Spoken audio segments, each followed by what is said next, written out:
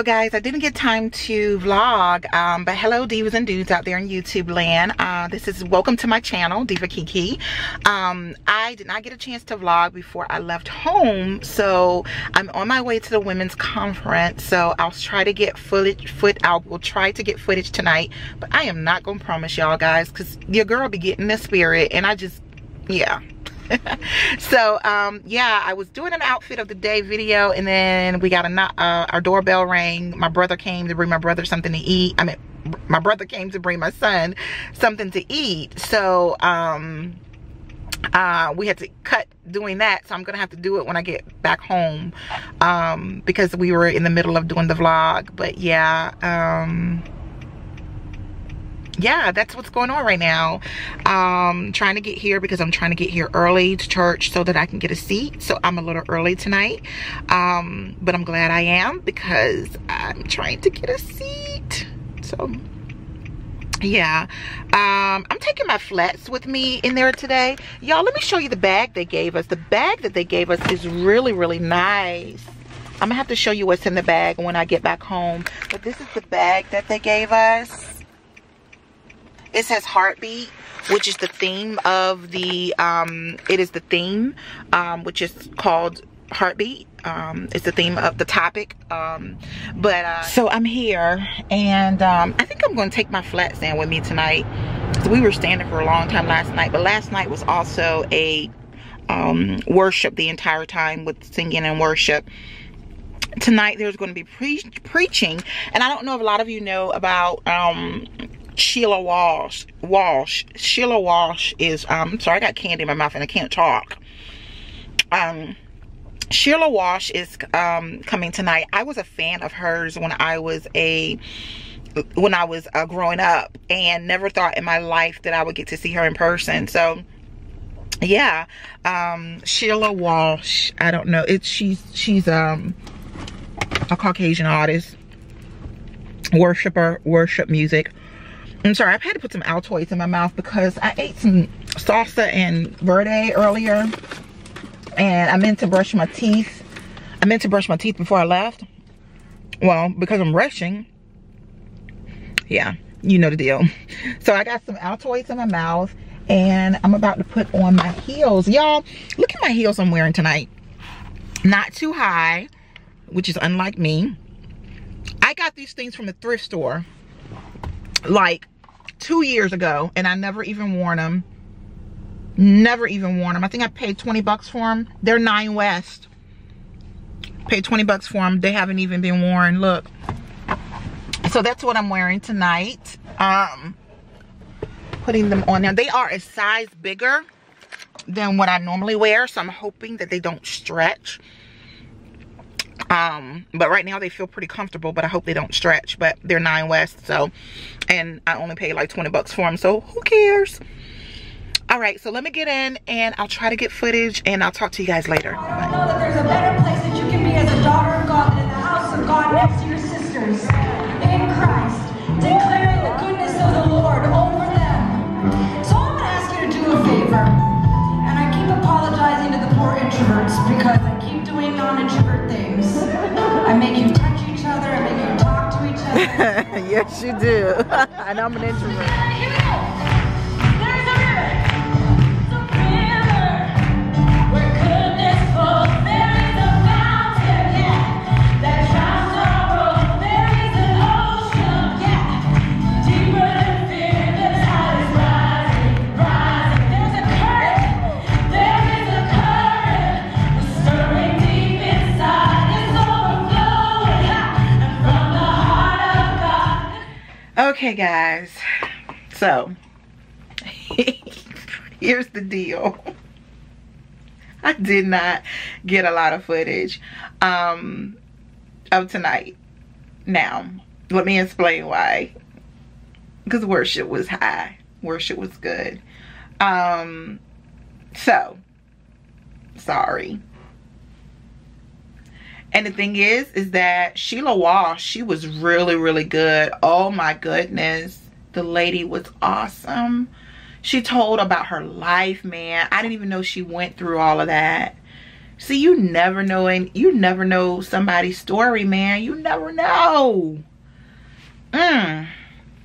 She had an awesome testimony. Awesome testimony. And when I tell you awesome testimony, seriously, man, she opened up the altar at the end of her sermon, and she was like, anybody that want to come up and release all that hurt and all that stuff you done been through, and just release it. And I watched like 5 people go up, and then I just, all of a sudden I felt myself just rising up and walking up, and I kneeled on that altar, y'all, and I snotted and cried. Okay, yes, excuse my language. I snotted and cried, and I just boo-hooed, and I just boo-hooed, and I just boo-hooed. And she said this powerful prayer that that's not who you are. You're gonna succeed, and you're gonna, I mean, she was like, if you ever did adultery, he forgave you. And she just started naming all these things, and she's like, God forgave you. And then she was like, because you're going to go somewhere. It was just, y'all, I just can't even, I'm so full right now. Well, I'm full with the Holy Spirit, but physically I'm hungry, okay? I'm so hungry. I don't know what it is with me going in service the last 2 nights, and I come home starving, man. And it's probably because I don't get a chance to eat dinner before I go, and I'm used to eating dinner in the evenings now. So when one time in my life I didn't even eat dinner, like I would eat a big lunch and that was pretty much it. But now I've got my body immune to eating dinner, and I didn't eat. I ate lunch at between 3:30 and 4. No. I ate lunch between 4 and 5. And that's when I ate. And so when I'm a sister hungry, like, and I ain't had no meat. I just had I made a pita bread, I don't know. It was just a thin piece of pizza with some, cheese and mushrooms. I ain't had no meat, so you know I ain't got no base in my stomach right now. So I'm just sitting like, you know what, dude? But now I'm going down there and I'm gonna make me some more spinach dip because it was so good last night, and I have got to eat it again. It was delicious. Okay, it was delish. But yeah, your girl, I just went on and just went up there and kneeled on that altar to just put my head down, and I just let it all out. Everything. Every single thing. So yeah, I'm just coming to close out this video. I don't want to do another 20-minute closing video because then I'm gonna have to do a lot of editing. But your girl, I did my makeup tonight. I wore a color that I haven't worn in a very, very long time, which is my purple and my lavender color. I'm trying to get back into, I don't know if you guys can see. Okay. I'm trying to get back into using a lot of my other than my MAC, because this is not MAC on my eyes tonight. And you see it's still held up after all that crying. But I'm trying to get into all of my other makeup palettes that I have. I have a lot of makeup palettes, y'all, because y'all know that I used to do, I used to do makeup for weddings. So I was a makeup artist, and I used to do makeup for weddings, proms and things like that. So I used to do that. So I have a lot of makeup. I have a lot of palettes. And so now I'm like, since I'm not doing that anymore, I'm trying to basically use up my palettes that I have. That's why I don't buy makeup anymore unless I run out of something for MAC. I don't buy no new, I buy, you know, new foundation, of course, but I don't buy no new eyeshadows and stuff, y'all, because I have so many eyeshadows.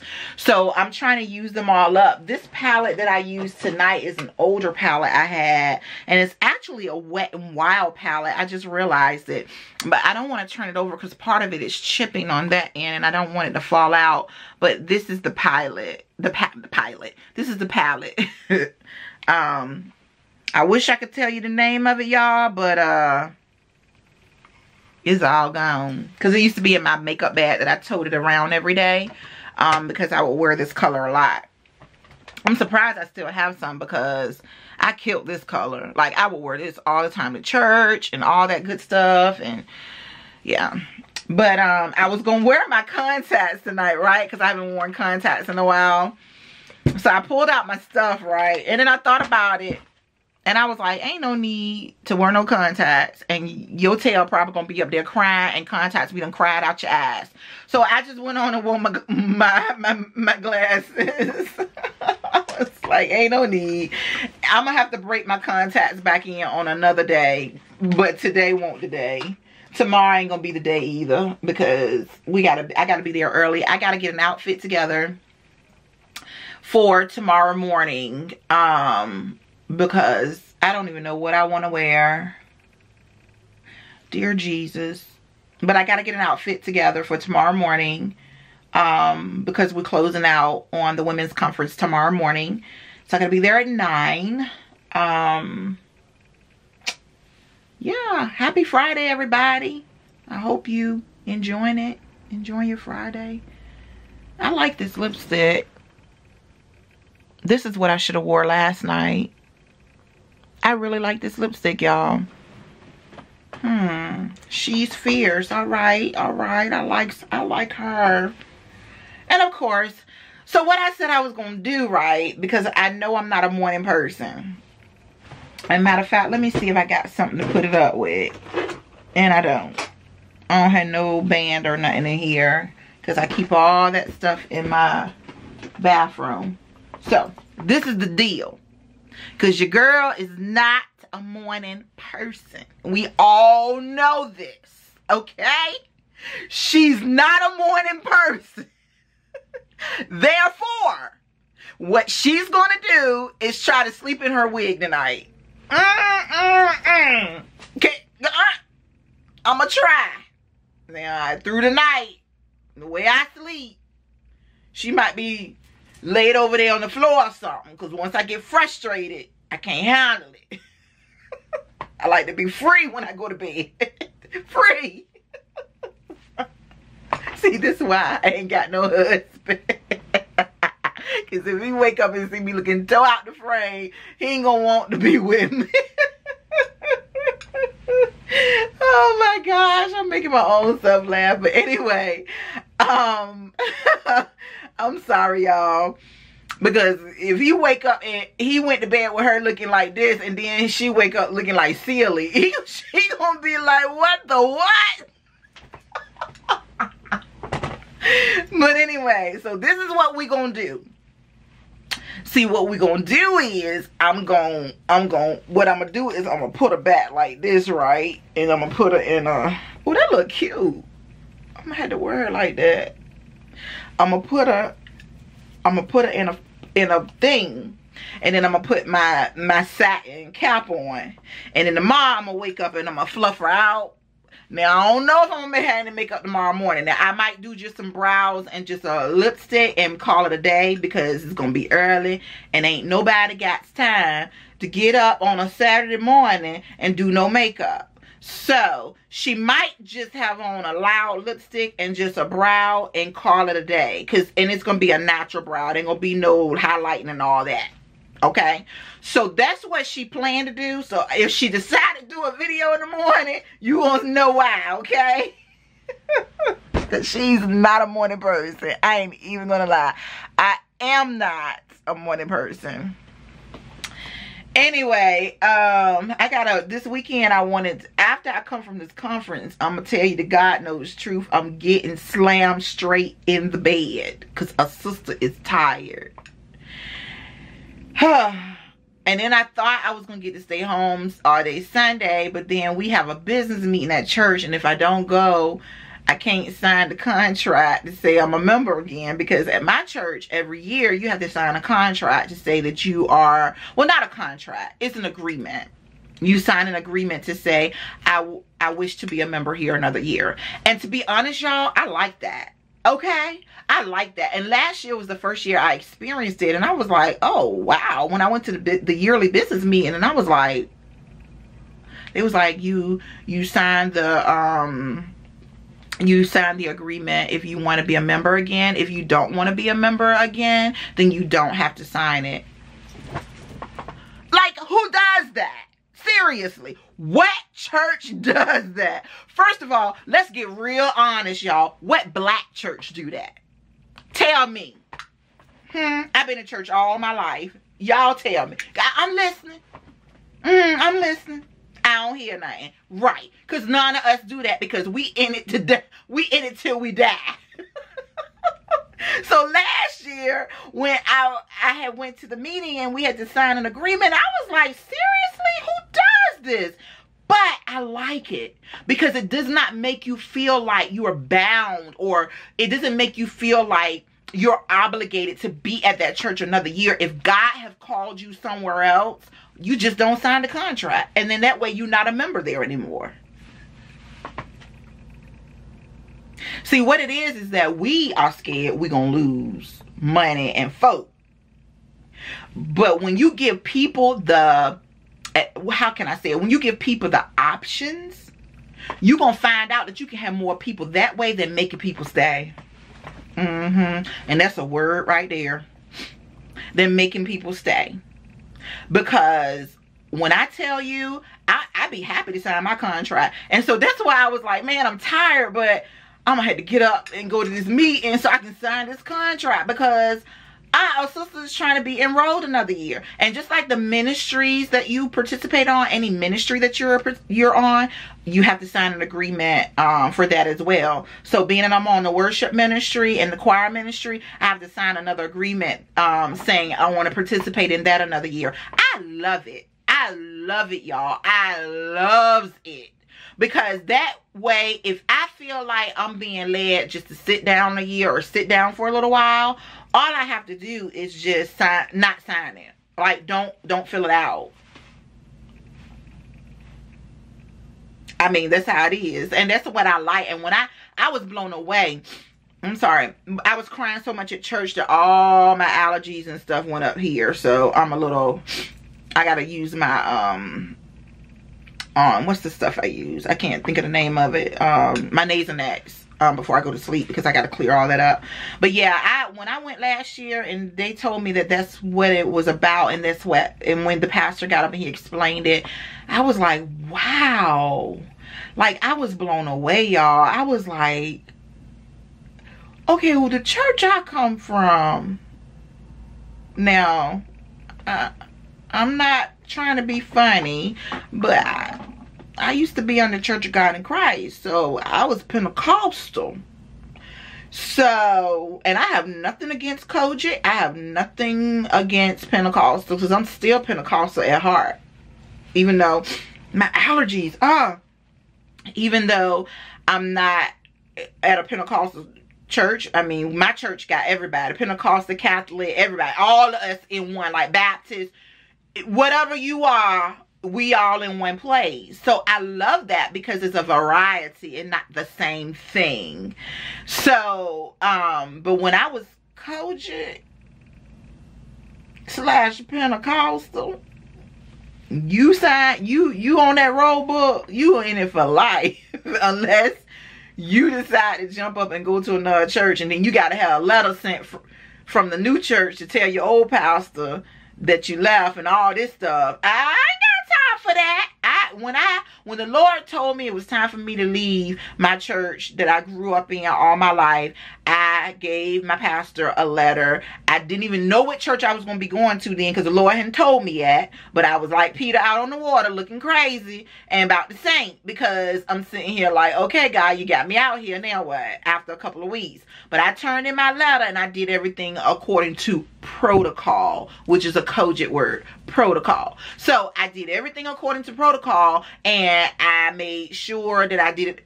Protocol mean, y'all, the right way, if you don't know. So yeah, so I did everything in order, in the right way, so that I don't have so I can go back whenever I want to, go visit them whenever I want to, things like that, because I don't want no bad blood. So basically, I didn't want to have bad blood or burn the bridges, such as people say, burn the bridges. So but yeah, it was no, you sign Because if they had people to sign, people want to sign no more. People want to re-sign every year. So, you know, coach ain't going to do that because you're going to lose members. But when you have a body, and the body of your church is multi-ethnic, multi-colored church, that means black, white, Chinese, no matter African, everybody.